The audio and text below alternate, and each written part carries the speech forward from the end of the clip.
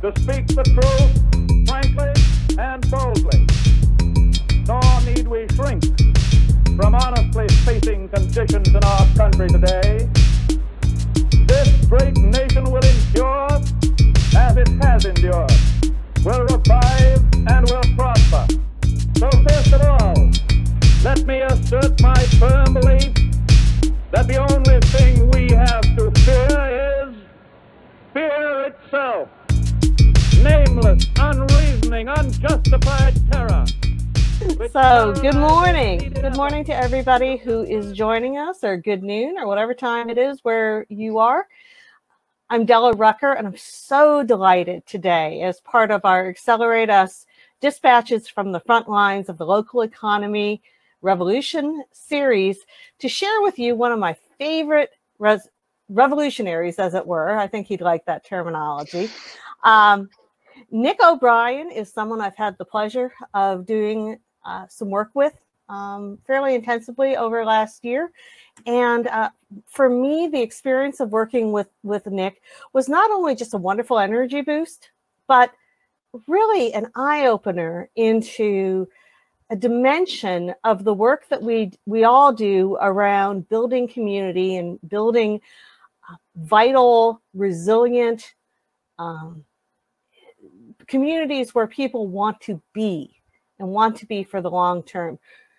Nick understood that and saw that and kind of knows how to work with that in a way that for me was hugely eye-opening. And so we're going to talk a little bit about the specific kind of work that Nick has been doing over the last few years in Wisconsin.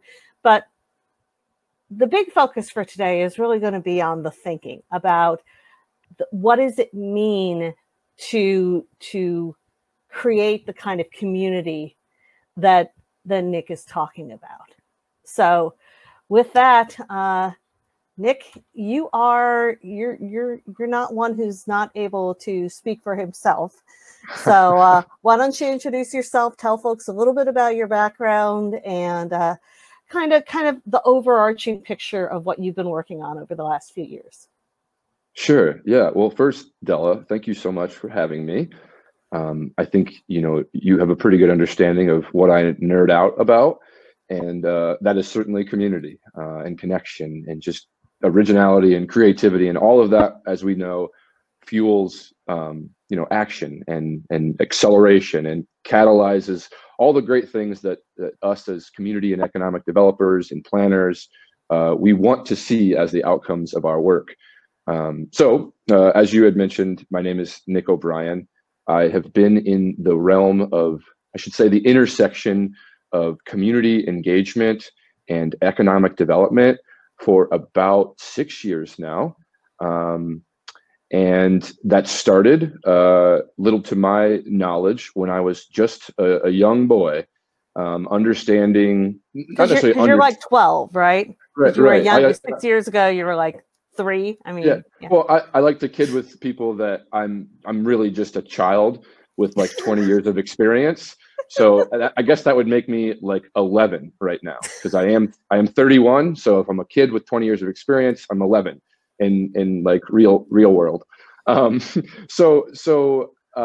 about that time, I started to kind of realize why people wanted to be friends with one another and why people didn't want to be friends with one another. And I don't know that I understood why that was, but I just could understand, I could see that distinction. And so even in like my elementary school days, I was the kid that was bouncing around from this group to this group to this group to this group. And before long, those groups became one group. And I, looking back in hindsight now, I can clearly understand why that was the result of my kind of understanding of those separate groups, but the need for them or the ability for them to come together. And those are some of the theories now that I apply to my work, 20 years later. It was a long road to get there. So, just the arc of how I got to where I am. I decided at 12 years old that I was going to work for ESPN. So at 15, I got into journalism and sports broadcasting in particular. Went to school for that. did a ton of internships and things in that realm, had really never considered doing anything else with my career. And then that moved me from Illinois to Wausau, Wisconsin. And I was in Wausau for about 3 years. And at that, well, up until the point that I really got into this work. And at that point, I was moving out of a world of being the Packers like reporter and weekend sports anchor for a TV station to getting scooped up by the Chamber of Commerce. And, I had basically made the decision that I was going to take a year off from the television industry because it does work you pretty hard. And in order to continue moving forward to accomplish that ultimate goal, you got to move like every 2 or 3 years. And so it was time for me to move. But I had this experience with Wisconsin and Wausau specifically that I just couldn't ignore. I felt obligated to experience some of the things that I had heard about. And so the chamber scooped me up, and I was then put in kind of in a managerial role of a young professionals organization that was specifically designed to attract and retain millennial talent. And over the course of the year, that group grew to about 2,700 members from about 150 members. And that has nothing... For frame of reference, how big is Wausau? Wausau is a city of about 40,000 people, but Wausau is a metropolitan area of about 115,000 people. There's Wausau as kind of the central kind of urban core, but there are about 8 other municipalities that are butted up right against it that you go from one to the next without ever really knowing. So if you look at Wausau as a metro area, which I tended to, you're really looking at about 100,000 people. But still, 2,700 in that context is a ton. So go ahead. Sure. Yeah. And I'll be the first to say that had little to do with me. I was thrown into a role where I not only got to experience the things that I was seeking to experience, but I got to coordinate other people having that experience as well. And so, however this may come across, like I just did things that I thought would be cool. And it turns out that other people were interested in that stuff too. At least from the millennial kind of talent, perspective. And so after a year of about a year, a little bit more than a year of doing that, I wanted to take a step back and just reflect on why that worked, and I think that's where I started to kind of gain some understanding of, I wasn't just like throwing stuff on a wall and seeing what stuck and seeing, what people would kind of be attracted to. There was actually kind of a theory behind this that I myself wasn't even necessarily conscious of. And so I kind of, in reflection, it's easier to make things and make sense of things in retrospect. I was able to kind of theorize as to why I thought these things happened. And then I actually put that to test by traveling the state of Wisconsin and analyzing those theories in other communities where this type of activity was happening. And it seemed to check out. And so at that point, then I thought that it was of imperative importance to help the Economic Development Corporation in Marathon County, which is where Wausau is the seat of that county, to develop a community engagement department as one of economic development's strongest tools for getting community to move forward economic development agendas, rather than it being this top-down kind of approach, which is typically, I think, how we tend to operate. The planners say this is the plan, and the community is like, huh? Who said that? So I was able to spend about a year in a grant-funded role with the Economic Development Corporation in Marathon County, in which we really deployed some of these theories that got community involvement at the forefront of economic development agendas. And so from that, I got kind of really thrown into not just engaging young people and talent, as the corporate world would refer to them as, but also entrepreneurs and minority and women and artists. And I got really into the creative economy. And so then at that point I started my own company doing this called You Are Here. It is what I call an experience and engagement design firm. So typically my customers say, this is the result that I'm looking for. And I kind of reverse engineer the process of getting to that result. And doing that with the community at the forefront of that process. And so after that, I moved from Wausau to Eau Claire, Wisconsin, which is about an hour and 20 minutes west of what's about equally in between Wausau and Minneapolis, about an hour from the Minnesota border in western Wisconsin. And that's where I got really into the startup ecosystem type development work. Had helped that community form its own startup Eau Claire kind of week-long initiative, which was about empowering and connecting and educating entrepreneurs and kind of really connecting the ecosystem of assets to the goal of spurring and catalyzing entrepreneurial activity.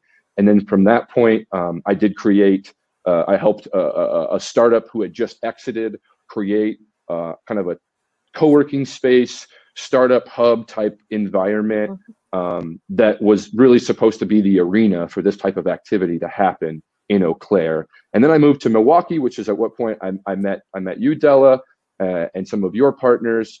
And so I was really using Milwaukee as a source of inspiration because I'm a real small city guy. I like doing this work in cities where it's not supposed to happen, you know, and where you have these really creative things happening in these small, like most would say rural-based communities. So I like to say I like to help small cities act like big cities. And I think that the small cities actually have a stronger ability to do that because there's less kind of hoops to jump through. There's less politics to play. There's just less players. And so you can make impact quicker. And so, yeah, now I still am the principal of my company, You Are Here, but I am also the director of innovation and engagement for the Sheboygan Innovation District in Sheboygan, Wisconsin. And then I'm also a co-founder of a new startup that is called Workaround, which is basically trying to mobilize the types of people who generally are drawn to a co-working space, that people that don't have a remote or don't have an office, they are working remotely, like either in a solopreneurship type role, or maybe they're working remote for a company on the coast or something like that. I tend to believe that the reason that people are drawn to co-working spaces is not the space, it's actually the community and the energy and the stuff that you can't see.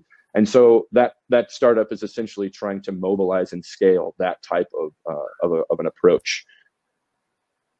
I know you said keep it short, and that was the short version. No, believe me, I know that's the short version, and I think you turned down the volume on the the energy level. Started a little bit more kind of low key and dignified than what you can do when unleashed. I know. Sure. And the wonderful thing about your just your personal capability, Nick, and you know this, I've said this to you before, is that you, because of that energy, because of that enthusiasm, just because of who you are, you've got that ability to bring people on board. And so it's always, I just sit and grin while I hear you talk about these things. But you've also packaged some things up a little bit differently since the last time I talked to you. So let me ask you about a few things. You said something really fascinating there about community engagement. That's why I was like, oh crap, where's my notebook? Where's my notebook?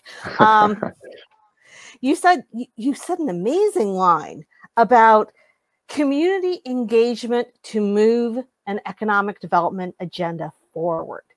And then you very, very appropriately pointed out that whether it's planners who do public engagement, but a lot of times it's just kind of box checking, or economic developers who would rather just not deal with those people. You came at this from a very different angle of saying that the community engagement, the community being at the forefront of the economic agenda was the crucial piece here. So why don't you talk a little bit about what does that mean? What is that realization about, and how does that look different? You started to get into that, but how is that different from the way we usually do this stuff? Sure. And you alluded to it here with a term that I think is growing to be, kind of ubiquitous in a community's perception of institutionalized entities such as, city government or just municipal government or quasi-governmental entities such as economic development organizations or chambers of commerces. There's the box checking phrase, those organizations have agendas to meet for their stakeholders. And those agendas are chock full of projects. We need to move the needle on these things. And so those organizations tend to have no other choice but to move the needle on those things. And unfortunately, in a lot of instances, those organizations feel that they're responsible for moving those needles, when I feel as though those organizations are mostly just responsible for creating the environment for those things to occur. And so rather than coming down to the bottom, like coming from the top to the bottom with a plan, we should come down from the top to the bottom with questions and with a design process that will actually allow the community voice to be what's moving the agenda forward. Because at the core of this is, unless the community has stake in that agenda, the community is not going to identify with that agenda. And we both know that, like, in order to have a stake in a process, your ideas, your opinions, your considerations need to be involved. And so where I was able to kind of understand this was, I tend to find my spot, and I'm there. I was there in Wausau, I was there in Eau Claire, I'm there in Sheboygan, is kind of the translator, in a sense, the liaison, if you will, between the entities that are strapped because of these bureaucratic processes that are there for a reason, checks and balances and things like that, and the people in the community that really just want to do stuff. They want to have a role in why this community is getting, put on these top 10 lists of why you would move there. And they want to have a role in why a company may move their headquarters from a big city to a small city, or the other way around. And that's why I feel like it's easier to do this type of work in a small city, because you can quickly identify who those movers are. And I like to pinpoint here at this point in, kind of my theory, is that we believe, or we have become made to believe, that the movers and the shakers in communities are the people that are closely aligned or attached or associated with these bureaucratic entities.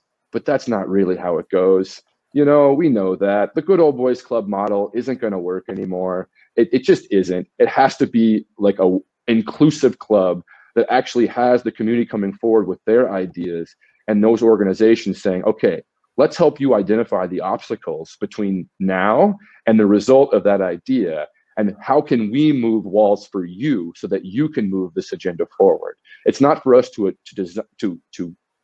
say what needs to happen. It's for us to remove the obstructions from the people who want those things to happen. And so I believe that the more that a community knows about itself and the people and the ideas and the ambitions that are within the community, the better these organizations can facilitate and kind of design environments where the community is leading the conversation. And I empathize wholeheartedly with these organizations because, again, they're tasked with these agendas given down by a board or a council or a team of advisors or whatever. And so they feel the pressure that this needs to happen. I just think we tend to approach it in a way that is too top down when it should be more bottom up. Now, that is, okay. That nice little list of like stuff I thought that maybe we would talk about, I may be throwing that the hell out the window now, because what you just said is fascinating. And it's fascinating in part to me. So I'm going to like dig into this a little bit more here. But, one of the things that has come out, and anybody who's been, sort of watching, the stuff that I've been involved with might have picked up on this. But one of the things that has been coming forward, especially in the wake of, or in the moment that we're in with the coronavirus pandemic, is, and I had Anatolia Ubaldi on this this interview series like a month ago, and who has done more research and more critique on what economic developers call business retention and expansion. So that's the sort of the work within economic development that is about building the existing economic base, if I put it that way. So building the capabilities of existing businesses. And one of the things that has come through so clearly from Anatalio's research, from people like Eric Canada, who have been, looking at this, is twofold. One is that we've always said in economic development, I'm geeking, or nerding out in my own, part of my own universe here.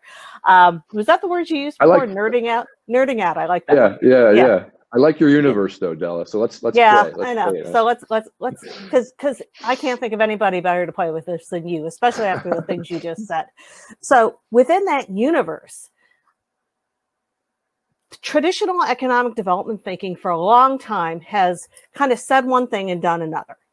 And what it said is that business retention and expansion is very, very important work, and we need to do a lot of that.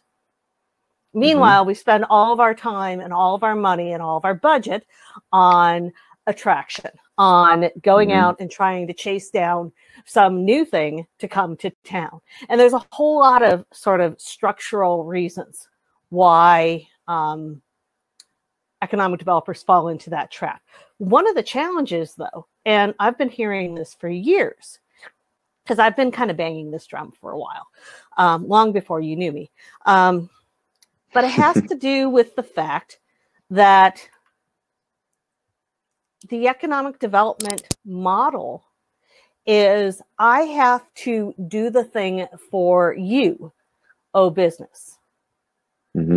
I have to do the analysis. I am the professional. I have to do the analysis. I have to do the data. I have to do the problem solving for you. What you described there is a very radically different way to do that. So why don't you spin out for a minute, kind of a model, a story, as it will. Sure. And as an ex-journalist, you're an amazing storyteller. But what does that process of building the community and what is this kind of inverted process that you've been describing? What does it look like on the ground? What does it look like while it's playing out? Sure. Well, this is the story that I tend to use in explaining this, because it was introduced to me, and this is not an original concept. It's not an original idea, but I do feel like that my application of it was original. So when I really started to understand the power of community involvement with economic development was after I had launched a program in Wausau called SOUP, Wausau SOUP. And Wausau SOUP was the result of my learning about Detroit SOUP. Detroit had the first SOUP program, and Amy Carhole is the founder of that program. I had the opportunity to meet her in Wisconsin, and we sat and talked for 4 hours, and it clicked. I was like, this is it.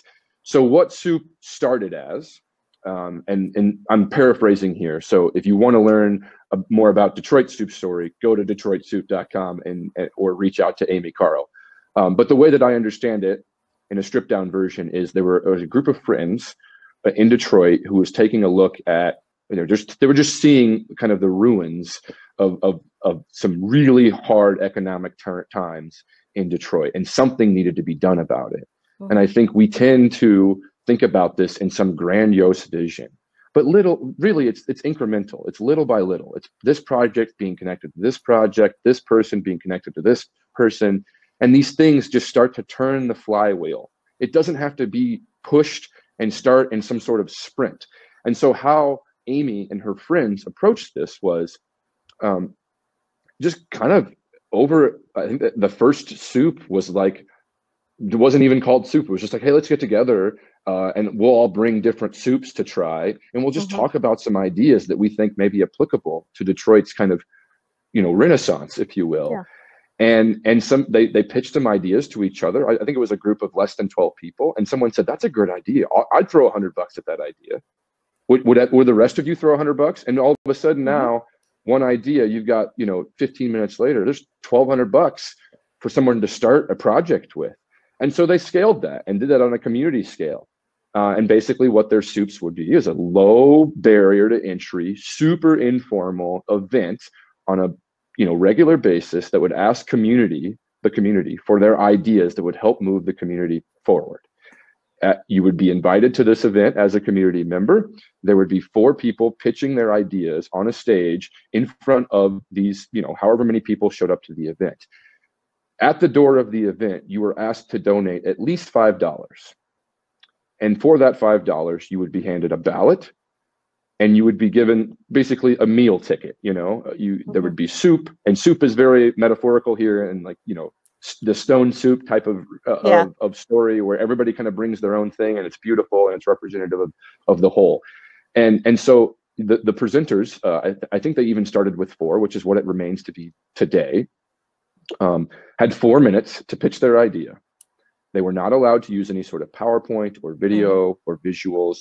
They had to hear from their heart how much they wanted this project to happen. 4 minutes to pitch their idea. The community would have 4 minutes or 4 questions to ask, like follow-up, kind of questions. After all 4 of the presentations were given, the community would then have soup and bread and come together and be encouraged to talk with one another about which project they thought resonated the most with them and the community. And then the ballot box opened and you voted for your favorite project. And it's as simple as that. You count the votes, and at the end of the event, the project that got the most votes would go home with all the cash that was raised at the door to catalyze the project. No strings attached. So I saw that concept and I was like, that is the intersection of community engagement and economic development in a programmatic model.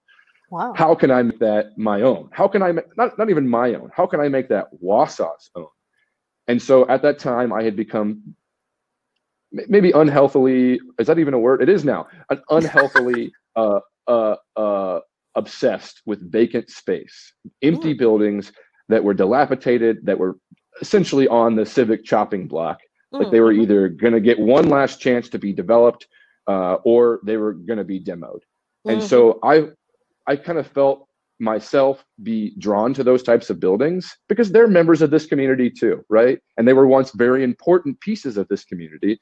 And in Wausau, there was one building in particular that was very important to this to that community.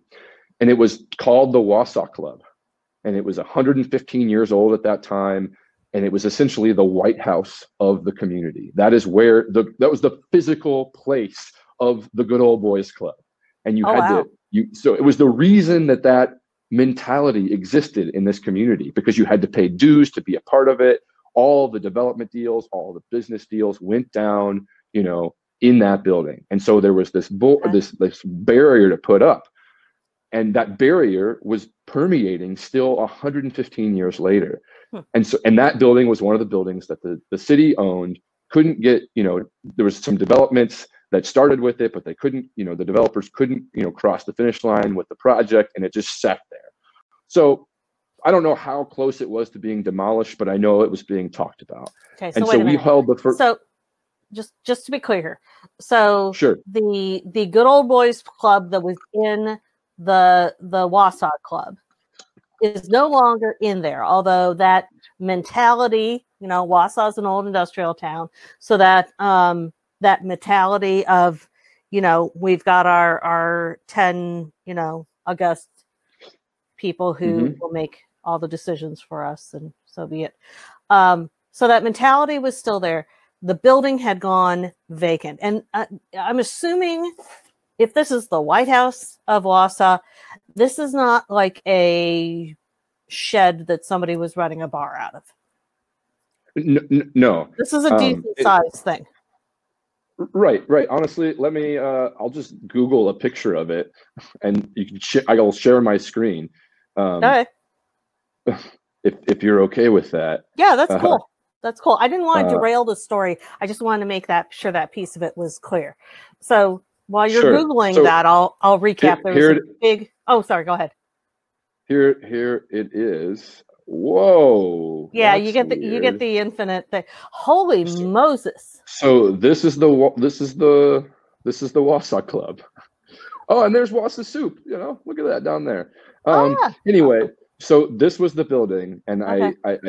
I had known, or I had seen or heard that it was maybe going to get torn down, and so I asked the city economic development director, who we both know actually, Chris Schock, to give me a tour of the building, and that's when my obsession with using community engagement to fuel economic development was culminated. I was like, holy cow, we're going to have soup, and we're going to have it we're going to start it in this building, because this building stands for the exact opposite of what we're trying to the culture that we're trying to create here.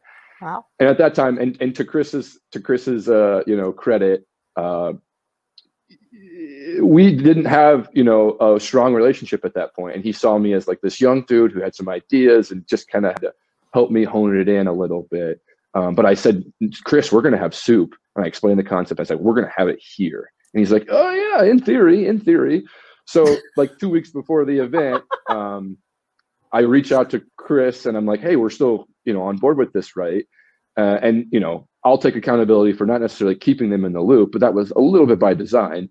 Whoa, this building isn't necessarily occupiable. Like, we don't know if we can have all this, having 200 people show up to this event. And I'm like, just trust me, Chris. I know you don't know me that well. Just trust me.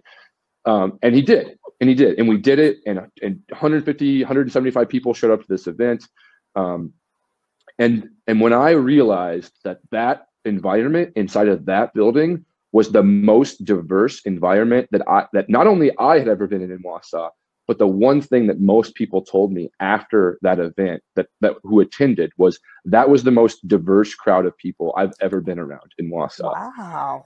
And an example of that was I was walking through the building about halfway through the event. And granted, this is where I kind of applied Wausau's originality to the concept. At that point, I know I was the only program in the country. And I think there were about 100 soup programs in the country at that time that was hosting their soup events, not in event centers or restaurants or whatever. I was fueling the energy that is developed from these soup environments, this community collaboration, and aiming that at a building that doesn't have a future, and seeing if we could potentially create some creativity, some originality. People are putting themselves out there while they're on the stage, talking about their ideas, being very vulnerable. And that's permeating in the crowd of people saying, well, I've got an idea. And this place is actually inspiring that idea. And so when I realized that this was a thing, so the oldest person that I talked with at the event was like 97 years old. And the last time she had been in that building was her wedding day. And when I met her, it was because I overheard a conversation that she was having with who I believe to be the youngest person at that event, which was a 12-year-old boy. Oh, wow. And this 12-year-old had ridden his bike, down the street by this building every day on his way to school, and just always wondered what it looked like inside. And so obviously this is not what he was picturing, because as a 12-year-old, you think a nice looking building on the outside also looks nice inside. Well, it didn't look nice inside. And so she was explaining what this place used to look like, and he was just in awe. And I still, Della, have goosebumps, and it almost brings like tears to my eyes to go back to that feeling that I had. I was like, this is it. When you've got a 97-year-old and a 12-year-old reminiscing about this building that is about to be torn down, like it's just moving. Okay. And so I had heard rumblings in the community that there was an artist in the city that was interested in this building and giving this building one last chance. But I don't know that the energy behind the building was there until we invited the community into it. And this artist just so happened to be in the crowd. And I don't know how long after it was And he was not somebody pitching an idea. He was just there as a voter, as a community voter.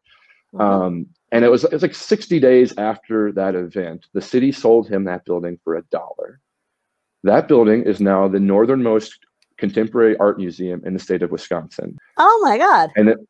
And there is art in that building from all around the world.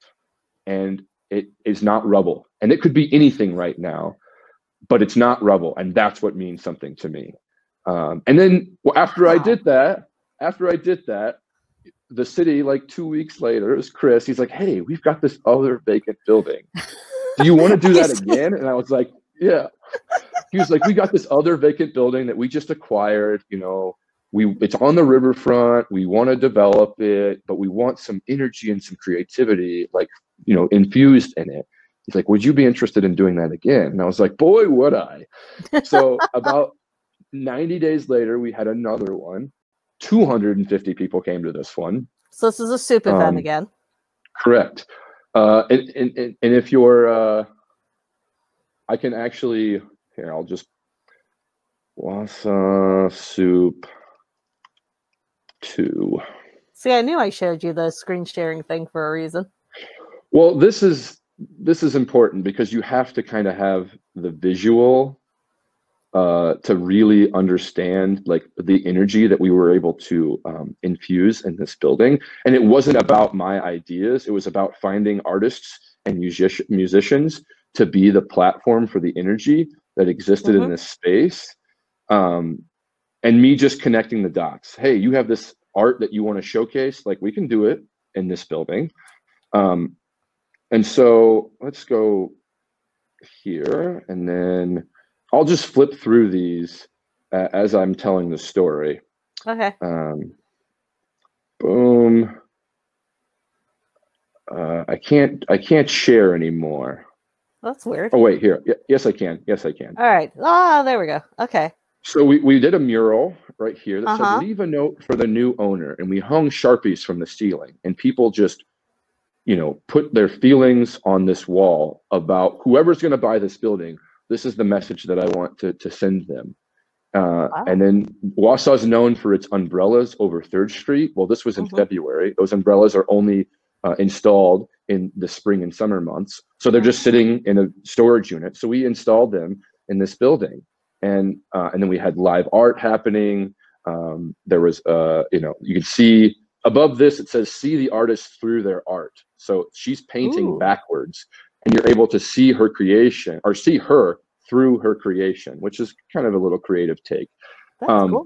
But anyway, so we did it again, and then like 60 days later, the city came to an agreement with a food truck who was interested in opening up a brick and mortar location in this building.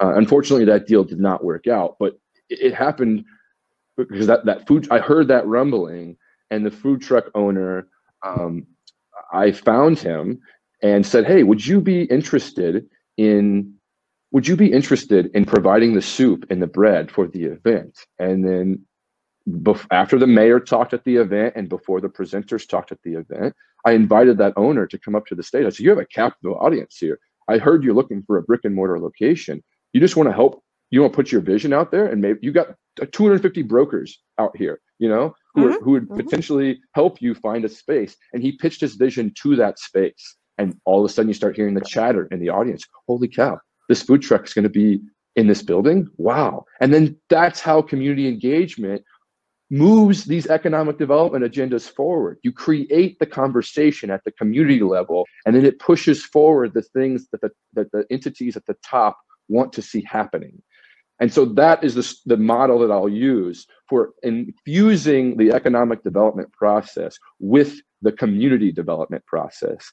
And it's not like anyone's project has to be a part of the economic development agenda, but at least giving them the opportunity to creatively provide their perspective. And town halls are great, and developer forums are great, and summits are awesome, but we're still kind of doing it in an institutionalized ways with whiteboards and flip charts and all that type of stuff. People just want to play. You know, if you give somebody a Sharpie and say, hey, draw all over this thing that you're not normally supposed to draw all over, this wall, like people, they like to play, and it brings the child in them out. And that's where creativity and originality is rooted in. It's not rooted in being jaded because I've consistently been shot down, or this idea hasn't worked. People just want to play. And playing is so much a part of the economic development process that isn't necessarily delivered to the community in that kind of package. It's very regimented. Go ahead. What's the value of that play other than people feeling like happy about it and having, you know, great photos to show afterward? What's the value of that play to making this kind of thing happen? Yeah, well, it loosens up the grip from these organizations. It helps the organization see, well, one, you're not in this alone, and this can be fun. You're not railing against the community. You're not trying to shove this vision that you have or this plan that you have down the community's throat. Like, they can help you. You don't have to be responsible for finding this information or these people. You just have to open the door and let them come. And people aren't going to come to a city council meeting unless they've been there before and have understood that it's not really the curmudgeon. It doesn't have to be the curmudgeon-y old type of environment that you think it may be. So really, like, it's these environments, vacant buildings. Nobody, it's a neutral space. Nobody's better than anyone else when you invite them into a vacant building. And I did not allow the people from city council or even the mayor. I told the mayor the first time that we did this, you cannot come in a suit.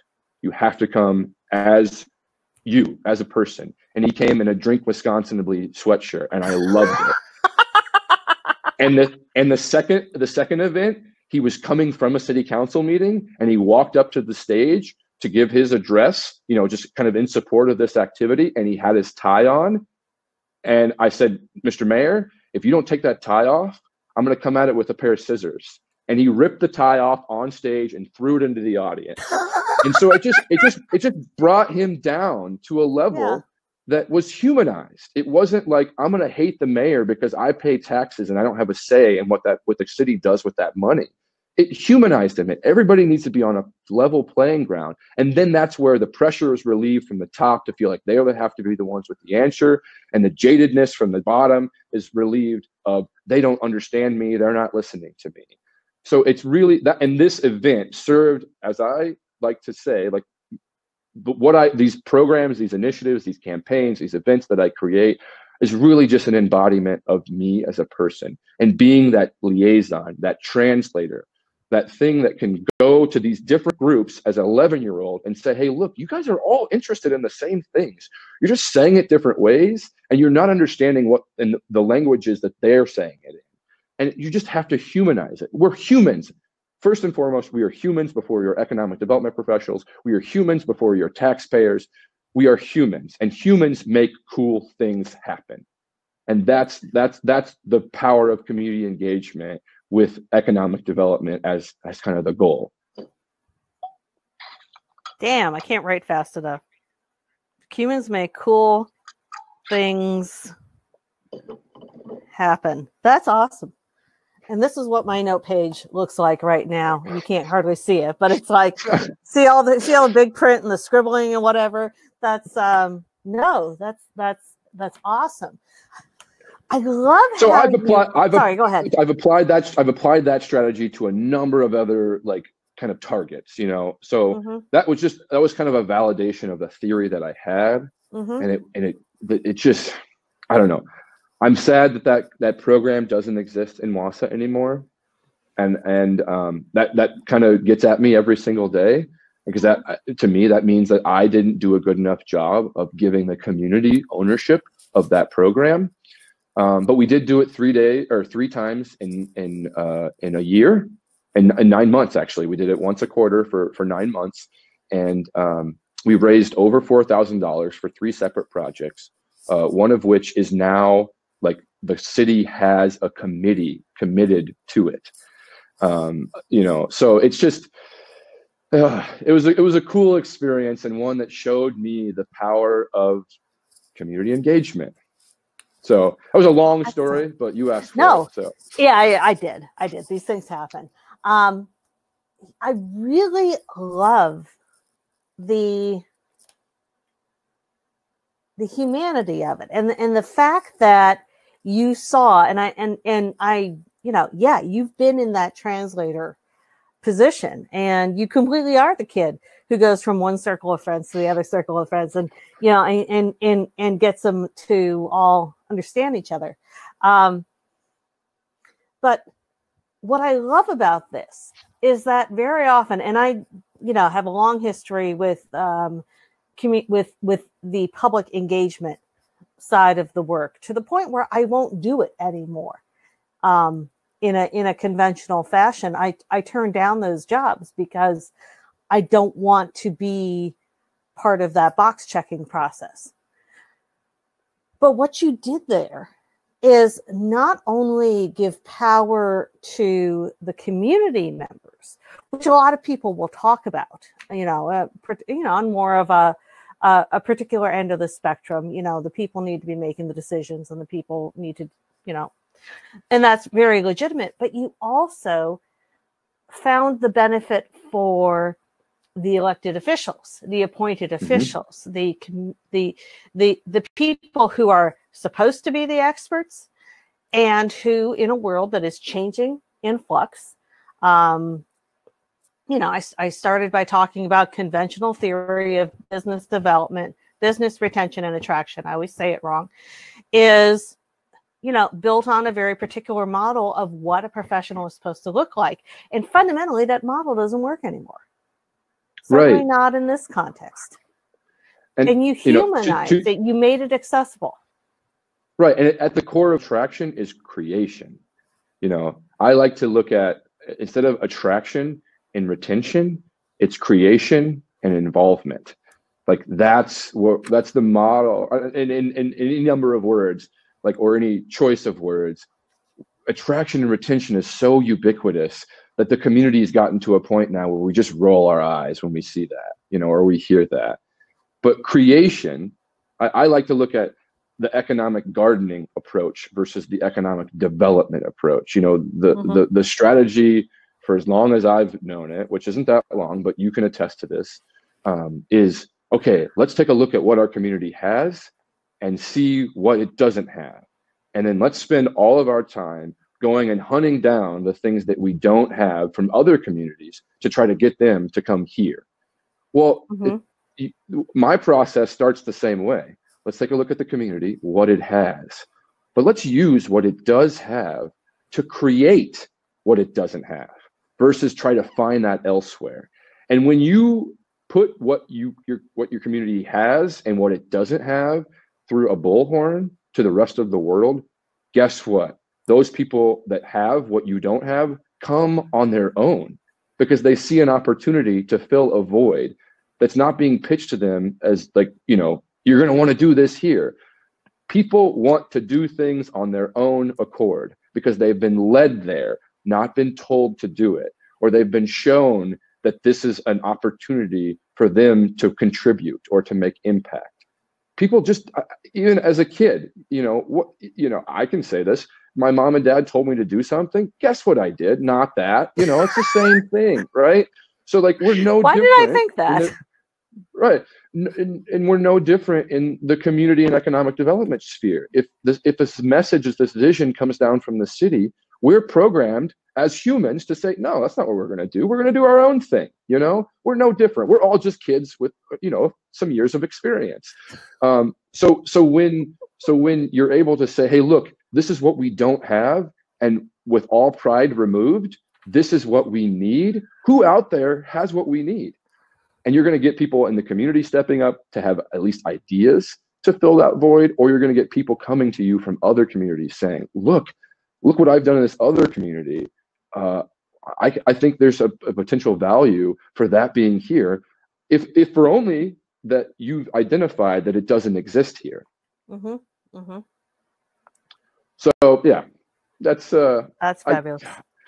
Della, I could talk about this for hours, and I do every day. So I can't imagine you getting tired of talking about it. And the amount of kind of work that you've been putting into this really shows, especially to me, and how you've really crystallized some things that, I've said for years that one of the huge challenges for me personally has always been that I started within these professions. I started in planning. I started in economic development. I learned the way you're supposed to do it. And sometimes when you've learned the way you're supposed to do it, if you're in a very predictable environment, that's a benefit, because it's like, okay, I have the roadmap and I walk down the roadmap. But in a world where, that doesn't necessarily fit anymore, finding those new approaches and those new models, 98% of anything that I've ever been able to come across that was groundbreaking or advancing or changing the paradigm or whatever, it wasn't me. It's just it's folks like you who bring a different perspective in and are able to integrate that and create something new and beautiful out of it. So it's fabulous. Yeah, and I'm fortunate, and I'm also very grateful that I haven't been academically trained in this, but I've been trained through the human experience. And I know that I have ideas, I have ambitions to make impact, and I'm no different than anybody else in the community. And what I've been able to do is make that accessible to other people just like me. I got lucky and handed a position through the Chamber of Commerce after getting out of the television industry that got me a seat at the table. And I realized, holy cow, this is where stuff happens. Like, this is where stuff gets done. If you ever wondered, how did this come to be? Like, God, we have this problem that's 50 years old. How did this even start? Well, it was at the table. And it was a decision made by people sitting around the table. And very rarely are we inviting the people that are just so incredibly passionate and almost to the point of anger for their ideas and their ambitions. They're not around the table. So I felt the obligation to be the conduit of that voice. And I was given the opportunity to do that for myself because I got a seat at the table. Now my approach is not about moving my ideas forward. It's how can I duplicate the process that was handed to me, that I was privileged and fortunate to be handed. And that's kind of just the crux of my work. Like, I have the platform.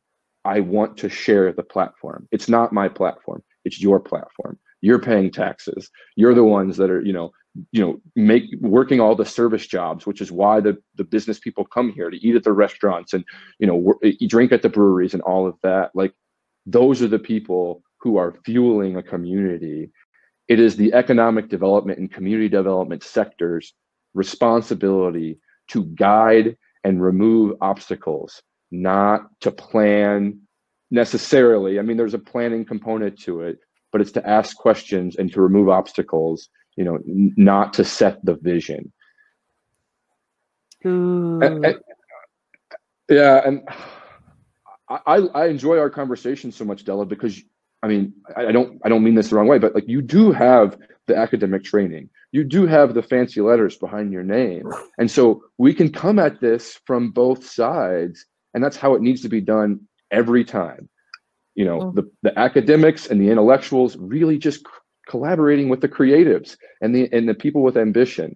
And that makes this beautiful harmony that we see in places like, I could name any list, a list of cities that we know this is all happening in, and I like to believe that it can happen more in smaller cities and quicker in smaller cities than it does in bigger cities. That's my personal opinion, though. And I would love to have that conversation one day. Maybe that's an opportunity to come back together and kind of do a part 2 on this. Please. Yeah, well, I got some other things to talk to you about too coming out of this. I got thinking going on here. Okay. But the other thing So the one thing I want to wrap up with here was, as we started, we talked a little bit about, some of the things that you're working on with regard to, work around your role now in Sheboygan County, etc. Give the folks who are listening and watching a little bit of picture of kind of what you think is the next frontier. Where are you going? Whether it's with Workaround, it's with Sheboygan County, or kind of where do you think this thought process, this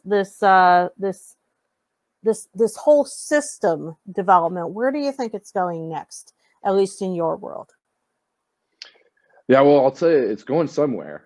We don't have much of a choice. Like, we're not going back to the normal. Like, normal is what got us here, So, and I like to think of the environment that we're experiencing right now as the biggest slap in the face of like, hey, like, maybe it's not working that way anymore, and however you want to apply what I just said, it's probably accurate in any sector, in any, application of it.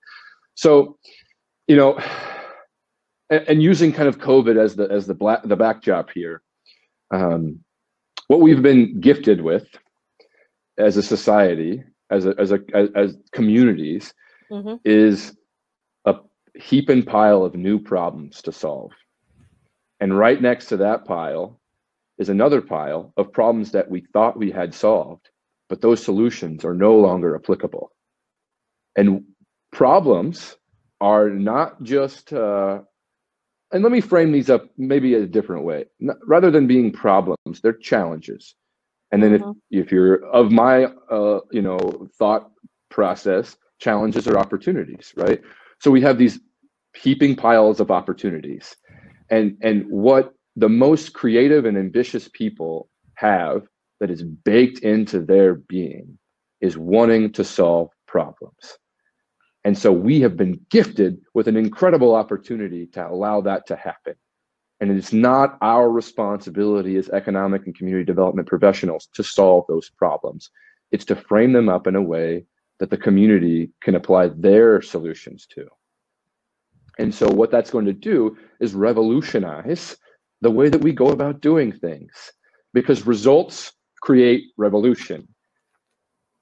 And results right now, as we can see in a lot of sectors, are not coming from the top.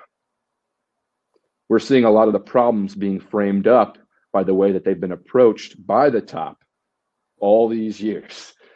And so I actually think, and I'm not trying to like say anything controversial, but I think it's safe to say that maybe there's been some poor leadership in this time that we're experiencing. Like maybe a lack of communication, maybe misinformation, maybe mixed messaging. And it's not just the top that's responsible for that. Social media has given now everybody a platform to validate their ideas and their opinions. And if it's your opinion, you can probably find it to be factual on the internet. So the goal here, and this is where I think it has the potential to go, is to revolutionize the process about how we solve problems. And however that looks, it's already starting to happen, because of some, maybe lack of communication or uncertainty maybe is the crux here. When people are uncertain about the future, the people who thrive in uncertainty come to the top. That's where the visionaries come to the top and say, hey, this vision that I've had for the last, however many years, it was just so crazy at that time that like it didn't jive with what we knew to be the truth or what we knew to be certain. Mm-hmm. That now, because uncertainty is kind of thrown out, or certainty is kind of thrown out the window, that idea is just so crazy that it might work. Because at least it's something that we can look at and say, hey, yeah, that's a future that I want to be a part of. And that's a process that I think will get us there. Beautiful. So we've been gifted with an opportunity. It's how we use it right now. And the communities that lean into that opportunity and the uncomfortability of uncertainty are going to be the communities that bounce back the quickest. Awesome. Awesome. That's spectacular. Um, just for one last bit. So your website, and this will be posted with the blog posts and with the audio and the video. The website for your Experience Design Studio, did I get that right? Is that the phrase you're using? Experience and engagement design firm. There we go. I don't like titles and terms, they don't mean anything to me. So you can call it whatever you want. Your eggplant is called. Perfect.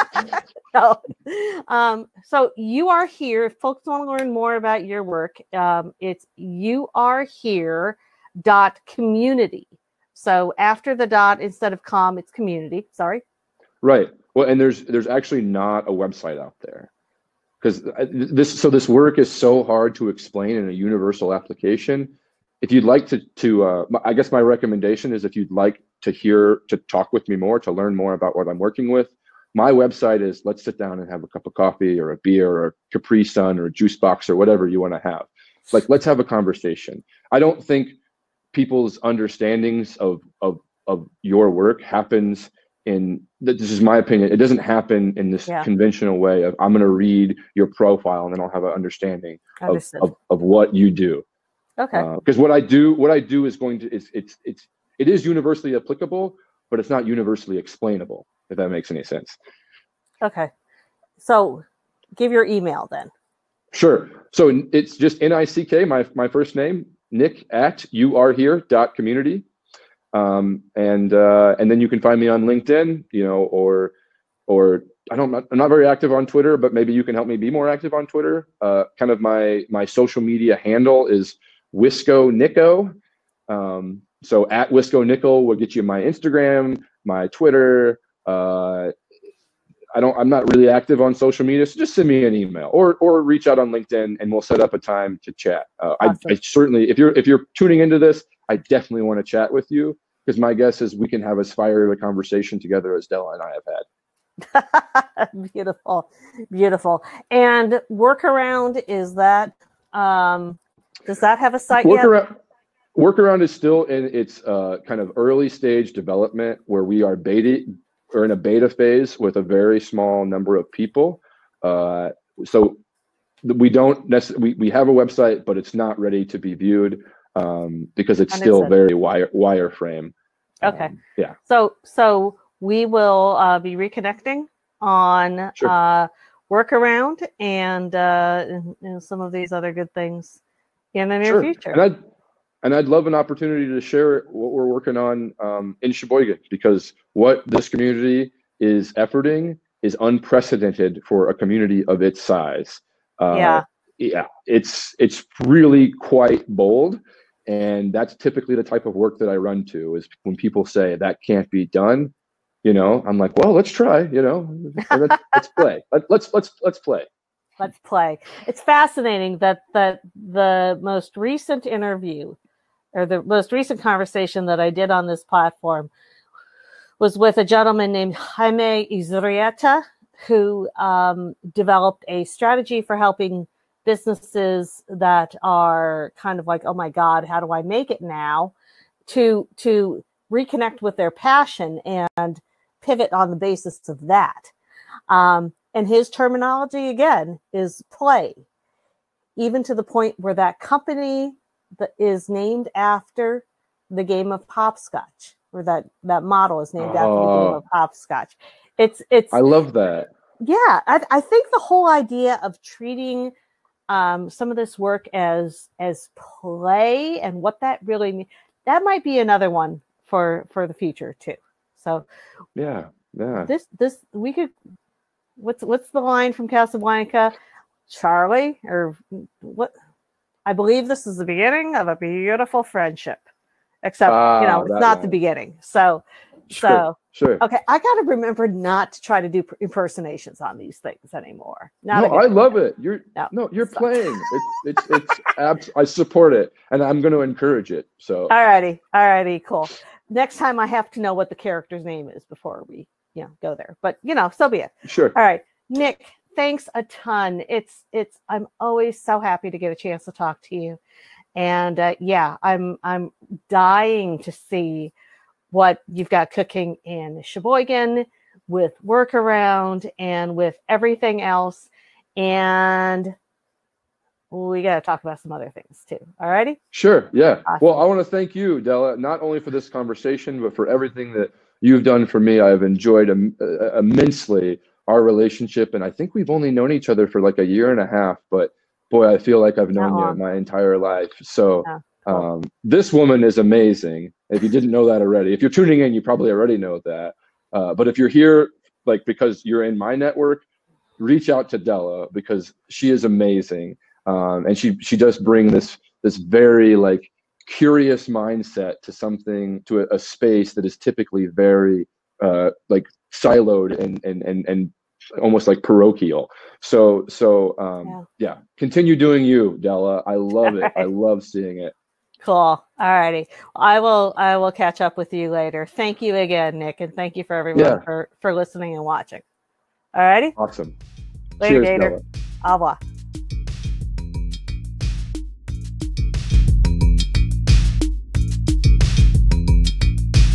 It is preeminently the time to speak the truth frankly and boldly.